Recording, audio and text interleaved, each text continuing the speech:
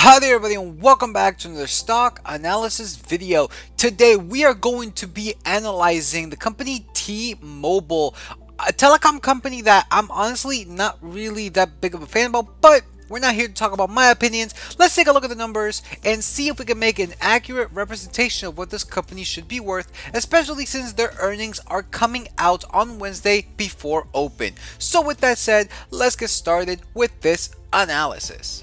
We are going to go right into the calculator, guys, because unfortunately T-Mobile, ticker symbol of TMUS, does not pay out a dividend. Market cap of $156.1 billion. PE, guys, of 51.85, which is pretty high. With the share price of almost $125, this is pretty much just telling me that we want this to drop a significant amount, probably around 25 PE points. I don't even know if that's considered PE points, but whatever. Let's go with PE points in this scenario. Now, since they do not pay a dividend, this means that all of their cash flows going into paying back down their debt, to buying back shares, and to make acquisitions. However, looking at the 5-year average free cash flow, we get a negative $683 million. So right off the bat, we all know what happens when we get a negative 5-year average free cash flow, and that is that, well, discounted free cash flow unfortunately does not work. We're going to go through the fundamentals and analyze all the fundamentals, but then after that we are going to switch to the book value to tangible book value ratios, because unfortunately the discounted free cash flow does not work. So, coming over here to the fundamentals, starting with net income 5 years ago of $4.5 billion to 1 year ago, guys, of $3 billion.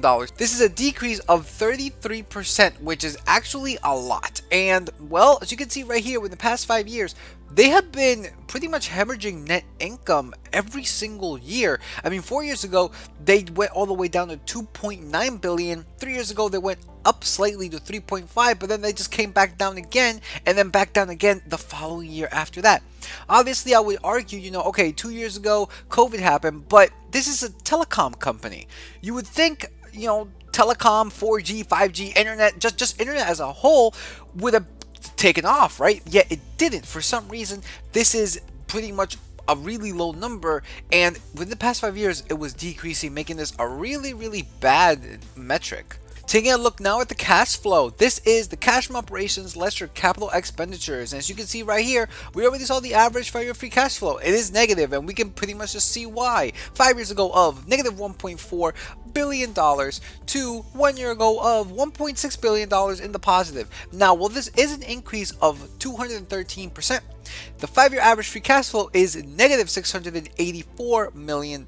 And honestly, you guys can see it right here. This is actually very surprising because they've only had 2 positive years, right? And one of them was barely positive at $433 million. The worst one was 2 years ago, where they hemorrhaged around $2.4 billion.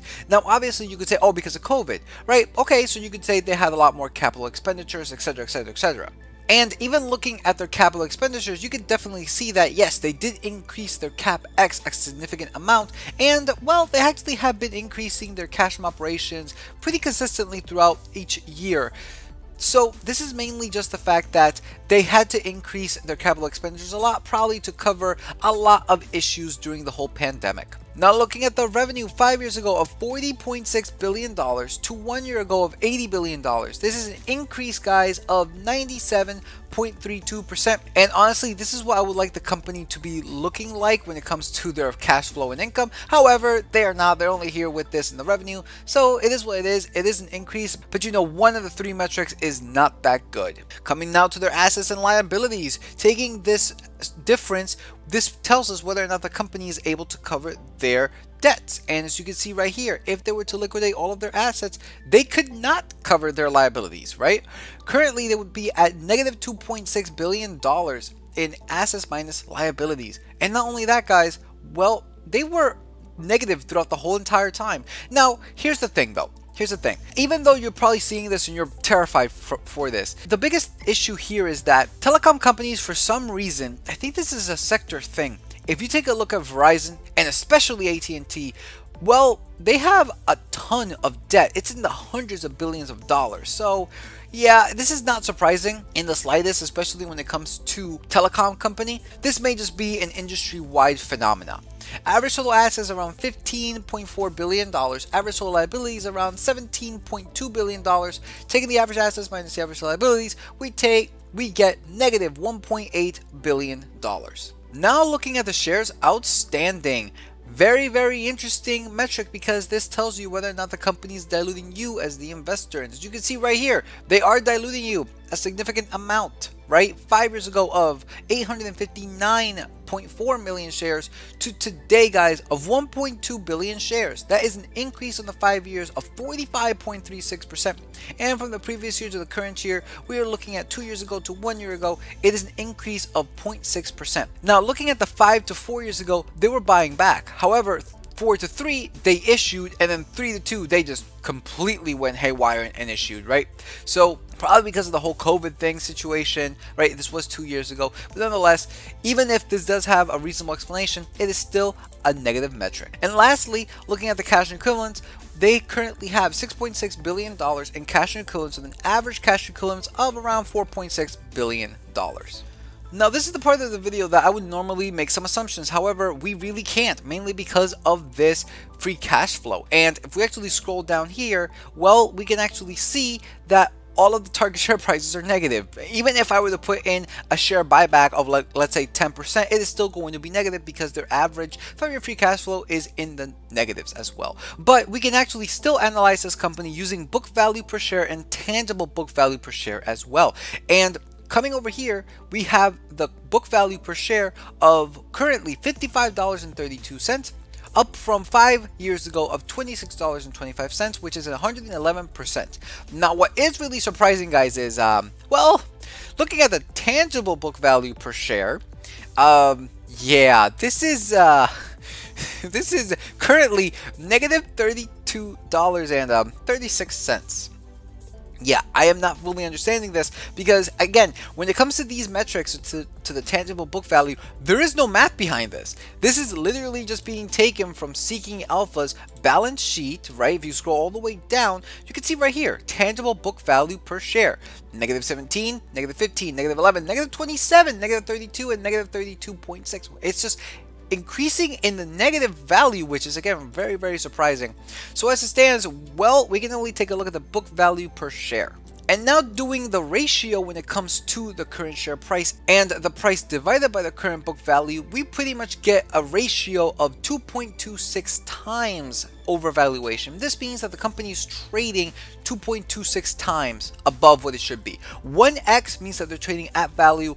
Anything under 1 is trading undervalued. Anything above 1 is trading overvalued. So this is trading almost more than double, right? Double and then a quarter times what the company should be valued at, which is just insane. All in all, when it comes to T-Mobile, this is my least favorite when it comes to all the 3 telecom companies. Mainly because of the fact that, well, they have negative 5-year average free cash flow, and they don't pay a dividend. Even though AT&T has the most amount of debt, and so does Verizon, at least those two, one, pay a dividend, and number two, well, they actually have some profitability, right? At least they are making some money when it comes to their free cash flow, and they can even afford their free cash flow. It's tight, it's a really tight number. However, they can still afford their dividend with their 5-year average free cash flow, unlike T-Mobile. All in all, as it stands, this is a company that I personally do not like, and looking at these metrics, it even turned me even more off. So that pretty much does it for this video, guys. I have these 2 calculators available for anybody to have. If the discounted free cash flow calculator works, you guys can put in your own assumptions, and you can see the target share prices and the target share prices adjusting for debt, assuming that you get a positive 5-year average free cash flow, right? You have to have a company profitability. When it comes to the book value, you guys can just get all of that in Seeking Alpha's balance sheet. I have a video explaining where to find all those numbers, and also where to find all the numbers when it comes to the discounted free cash flow calculator as well. And I also have a dividend tracking sheet. You get these 3 free things from me. All I'm asking for in return, guys, is like, subscribe, comment. That's it. Really does help. Just help me grow my channel. That's about it. Thank you very much for watching. You guys can follow me on my new tech sites of BitChute, Odyssey, and Rumble. I also have a Let's Play channel currently playing through Sonic Unleashed. Link in the description below. So if you want to see that, you can follow me there too. With that said, peace out and be on the lookout for the next stock analysis video.